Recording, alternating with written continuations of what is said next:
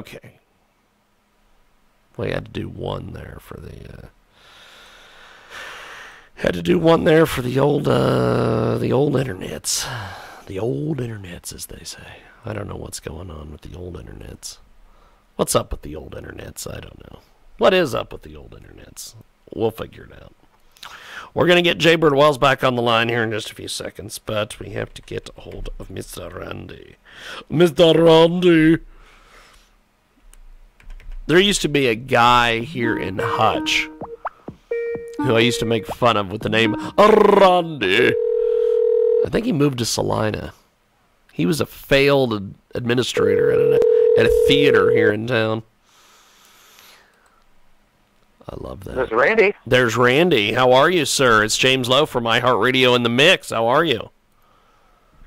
I'm great. How are you doing, James? Pretty good, actually. Let me grab our co-host here, Jaybird Wells. We're going to bring her in on the old Skype audio here in just a few seconds. And Randy Weir is going to join us here in just a few seconds. We are getting everybody all queued up here so we can get this rock and roll party off and running, I guess.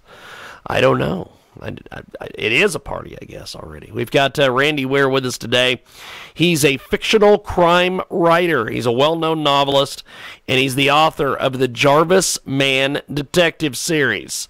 And he's with us today here on our big broadcast. And Randy is an independent writer. He's a fascinating storyteller, fictional novelist, and a best-selling author. And his website is rweir.net. Or you can find him on Amazon as well. And we recently had Randy on our broadcast, and we were talking a little bit about writing, and I wanted to get him on today to do a author-to-author talk, I guess, with our own Jaybird Wells. And when characters come to life is what we're going to be talking about today. And writing a legendary story is not easy. The premise has to be on point, the plot, the subplots. They need to be seamlessly weaved in, and a cast of characters need to jump off the page as if the account is not of ink and paper, but of flesh and blood and their real-life story. Certain techniques are required to will our characters to life. We need to draw on the unconscious memory and the imagination until our characters begin to act of their own accord. And one of the first steps to character creation. And with us today, of course, is Randy Weir. And Randy, first of all, tell us a little bit about how we create a fictional character. We have a lot of writers in our audience. Sure. Well, I spend a lot of time thinking over characters when I begin the process. But the biggest thing is that main character in my book, and my books are a series, so I have a main character, Jarvis Mann, and I try to make him very flesh and blood, very human, not over the top. He bleeds, he laughs, occasionally he has some tears. He's sarcastic. Yeah, he's very sarcastic. Yes, he's got a sense of humor, and when he's in those tough situations where when someone's pointing a gun at him or whatever, he uses humor to try to face off to that situation instead of maybe facing those fears. That's his way of dealing with it. So yes, he's very flesh and blood. He's he's not very good in his relationships. He has a lot of up and down relationships with women. He's gotten himself involved with women that he really shouldn't get involved with, letting instead of his brain make the decisions, other things. So that's the biggest thing. And then all those other characters around him are always very important, and I try to vary those quite a bit. You know, he deals with, obviously, a lot of bad guys, and he deals with good guys as well, and they need to be very multidimensional as well. They need to be real people. You know, even the bad guys, they're not cartoonish where they're just totally evil. Though some of them are pretty close, but they have families as well, and all those things like a real person has. And I try to build on all those things, and it's been a series, so all this stuff kind of builds throughout all the books. for that main character, and even some of the other characters that show up throughout the various books. Am I seeing some first person in your book? Yes, my books are basically all first person. The newest book, I do some third person, where it's seeing what the serial killer is doing, and some of his victims and stuff. But basically, it's the old style, hard-boiled noir detective. It's through his eyes. Everything is through his. So everybody thinks that I'm Jarvis Mann. Everybody asks me, "Is Jarvis Mann you?" And some aspects of him are like me, and there's a lot of things about him that are not me. I wish I was as brave as he was at times, dealing with stuff. So thankfully, I've never had to deal with some of the things he's had to deal with. We've got Randy Weir with us today. He joins us live, and we are talking about when characters come to life, and we're doing a author-to-author segment here on our big broadcast. We've got our good buddy Jaybird Wells with us today. She's a best-selling author, and of course, Randy Weir is also a best-selling author, and the concept for his soon-to-be released The Front Range Butcher, a Jarvis Mann Detective Novel, is part of our discussion today about when characters come to life. Now, Randy, how is your character named and inserted into a story? I know that is very important. Jay has talked about that at many Comic-Cons that she's attended and has spoken at. Give us your view on this. How is a character named and inserted into a story? Tell us about the importance of that. Well, I know for me, I looked and thought a lot about the main character, Jarvis Mann, and a lot of people even think that is he English, but he's actually named after a family member from the past, basically Long Man. But I kind of thought about Jarvis. I was trying to come up with a good first name. A lot of detectives sometimes go by a single name. If you read the Robert B. Parker Spencer, nobody has ever learned what his real first name is. It's just Spencer. But I decided Jarvis Mann, and I thought Mann with two N's made sense, because he's a flesh and blood man. That seemed to work well. And then, yeah, the other characters, like in my serial latest book, The Front Range Butcher, the person who he believes is the serial killer is named Simon Lyons. Lion, kind of worked right. It's kind of sounded like a last name of a serial killer. So you kind of try to get those names that seem to kind of fit that character. What their personality is, and basically things like that. And so I do spend a lot of time coming up, and of course you gotta try to come up with some unique names sometimes, even for the other characters in the book. Yeah, it seems like people in the real world, it seems like a lot of the names, people are alike. A lot of Mike seem to be alike, a lot of James seems to be alike.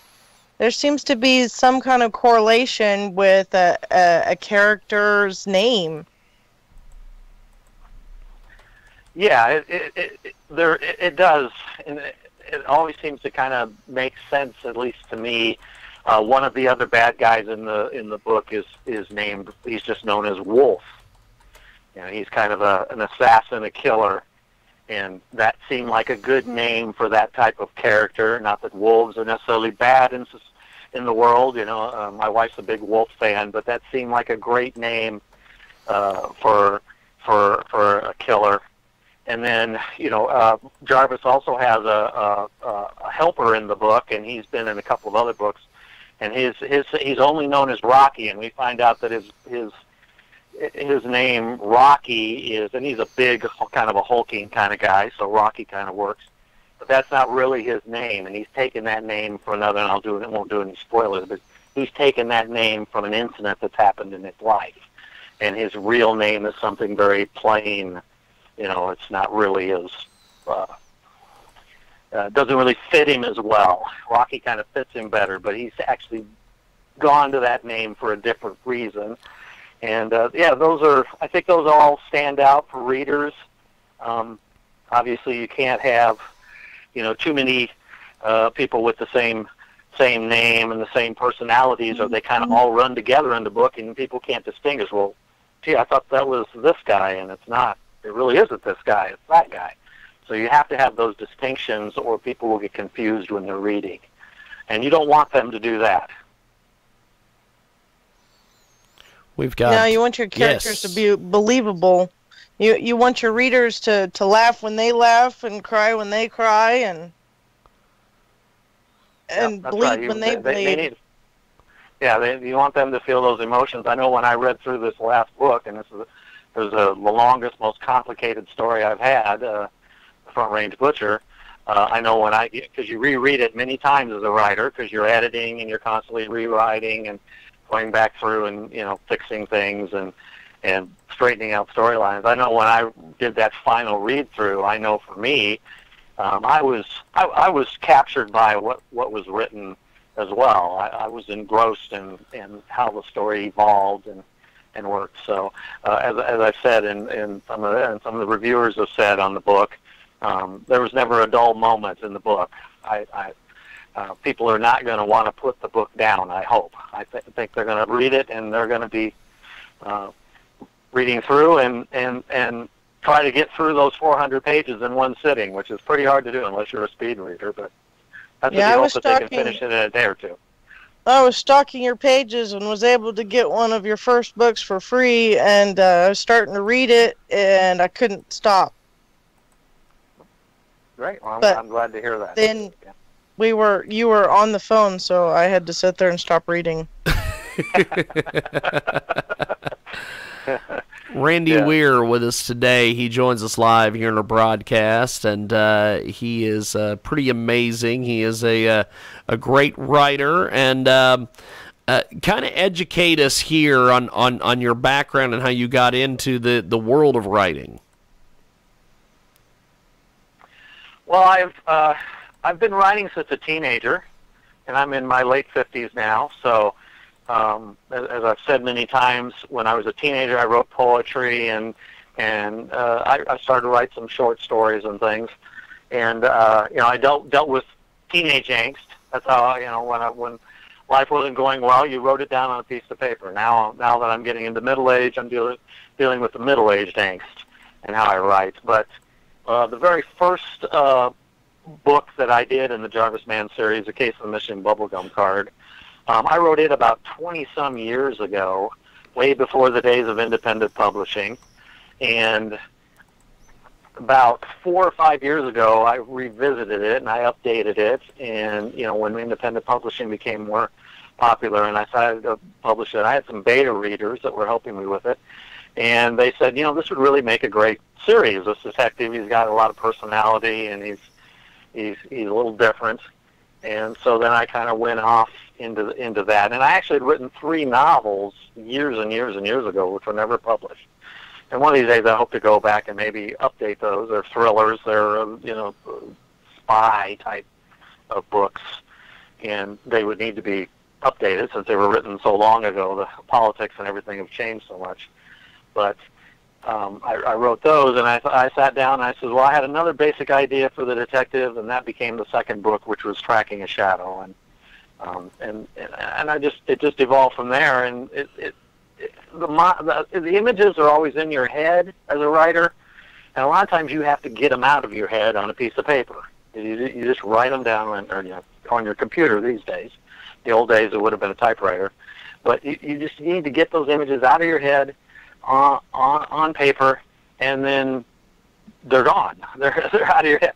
Sometimes they kind of haunt you a little bit. I often wondered how Stephen King sleeps at night writing some of the stuff he writes. Those images is like those images are in his head. Well, maybe that's his therapy, is to get them down on paper, and then they're gone and out. That seems to work for me. And this last book, there was a lot of that. I did a lot of serial killer research. Unfortunately, there's a lot of research you can do on serial killers in the world, and it's a little frightening and haunting those personalities. But I wanted to get that and then mold this character using some of that, but giving him his own unique features as well. And I had a few sleepless nights while I was writing this book, but once I got it all down, it's out of my head, and it doesn't bother me, and I'm on to the next book. Awesome stuff. We've got Randy Weir with us today. He joins us live here on our program. And Jay, do you have any questions for Randy as a writer? I guess this is like not an author question. This is just like, how do you write about serial killers? I mean, it's like there's certain songs and certain stuff that I don't let my kids listen to because it seems like it's glorifying serial killers, which gives somebody else a reason to become a serial killer. So how do you write about serial killers without glorifying them? That's a good question. I'm sorry. Oh, that's okay. I don't think it glorifies them. I think hopefully it horrifies. I mean, it scares people just like anything else. You see that there are people like this, like that in this world. Unfortunately, that's the nature of the business. The idea is to identify them, obviously, and, take action, put them away, whatever. In this case, this serial killer was from 20-some years ago, and he stopped. And then now he's back. They never caught who he was. It's kind of like Jack the Ripper.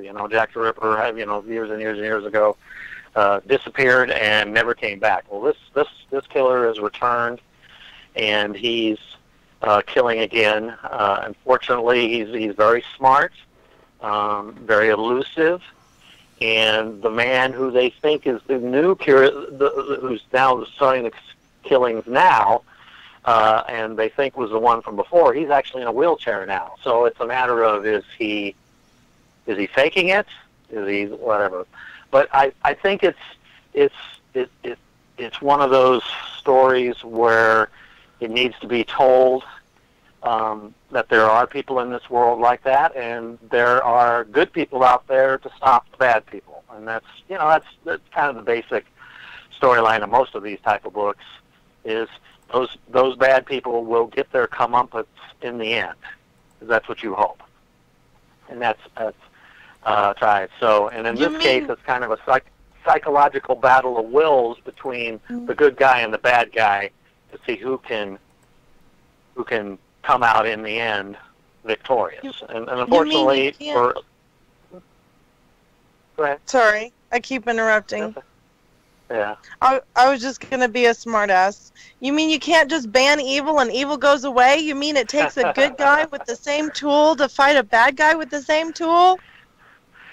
Yeah, unfortunately, I'm afraid there's going to always be bad guys in the world, and I wish that wasn't the case. I wish everything was nice and there was no evil and people weren't out on the streets starving and all those things. Unfortunately, that's the way the world is, and in the end, you hope that the conclusion will be one where good triumphs over evil.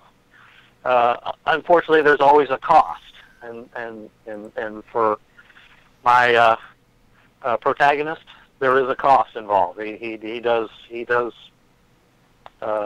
it, and there's always a cost for good. Obviously, our soldiers who go off to war and fight, many of them come home damaged, and it's those things it's a shame that happens, and we need it to happen, that has to happen in this world. But yeah, But they don't need to experiment on our soldiers and dope them up with a whole bunch of drugs that they come home with and have a whole bunch of problems from it.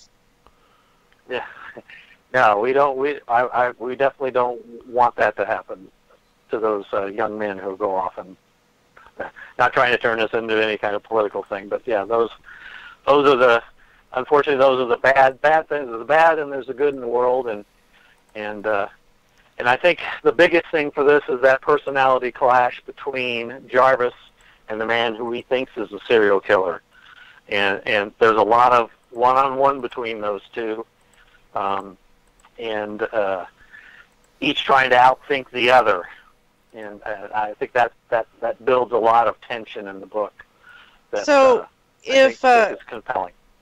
If corrupted children watch Die Hard and Deadpool, can they read your series?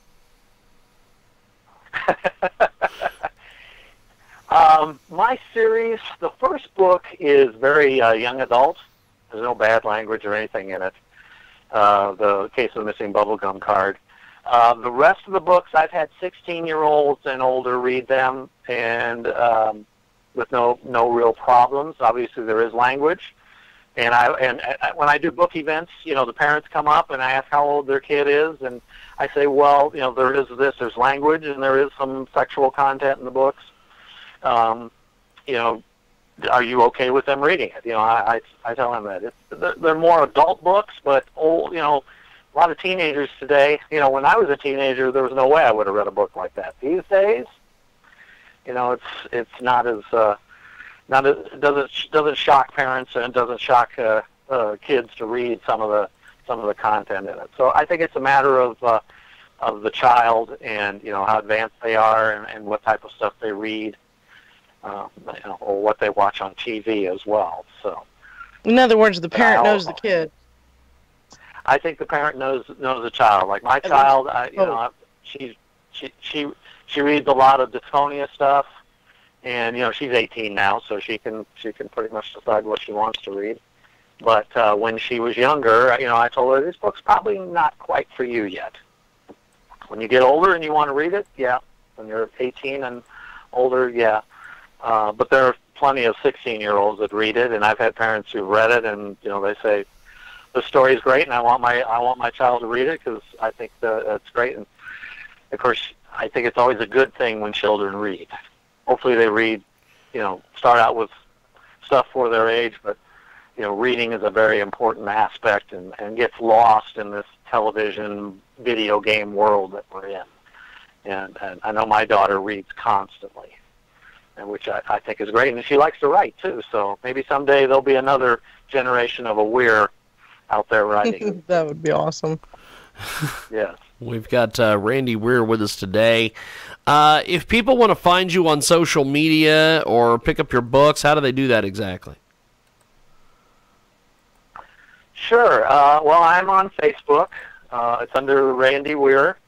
My books are under R. Weir. That's a very basic pseudonym, but I didn't want to put my whole name on the book, so I just go by R. Weir. But I'm on Facebook. You can find my profile on there, author Randy Weir. Amazon. Most of my books are on Amazon. The first 3 books in the series are also on all other e-book retailers. So Apple, Barnes & Noble, all of them. And then, like I said, I'm on Amazon. And then my website is rweir.net, rweir.net. Very basic, and you can go there, and there's places to connect. And I do give the first ebook, The Case of Missing Bubblegum Card. It's free across all retailers, so anyone can always check out that book for free. And if you sign up for my newsletter, you can get the second novel for free through my rweir.net website, the Tracking a Shadow. I'll give them that book for free as well, and then hopefully they'll buy the rest of the series. And there are 7 in all so far. Wow. And I'm working on number 8 right now. That's fantastic. Yeah, crap, I just sat there and undid the... Now I gotta get back to his website. It is a fun interview. Randy Weir with us today, and Randy, thanks for coming on and chatting with me and Jay. It's definitely been a fun interview, and we hope to do it more down the road, my friend. Thanks for being on.